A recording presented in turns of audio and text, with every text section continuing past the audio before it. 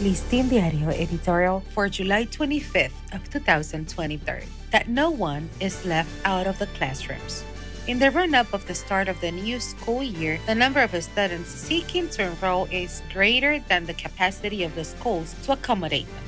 This gap is not an easy solution for the authorities, but it is their responsibility to quickly set up classrooms so that those who want and must study are not left out.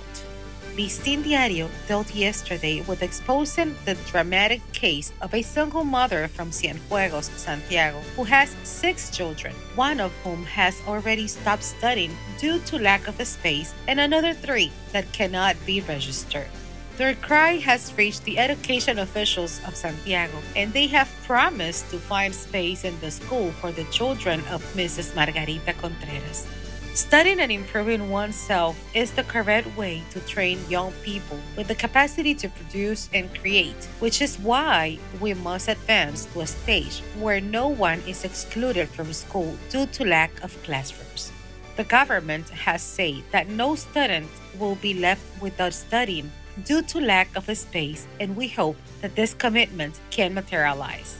The agreement with the Association of Teachers, together with the will to guarantee the entrance of all students to the classrooms, education can take a better course with the agreement that the government has just signed with the Dominican Association of Teachers.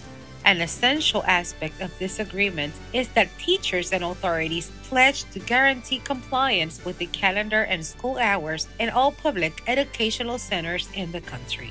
In addition, the Ministry of Education will improve the salaries of pension and retired teachers starting this month, a very heartfelt demand in the teaching class.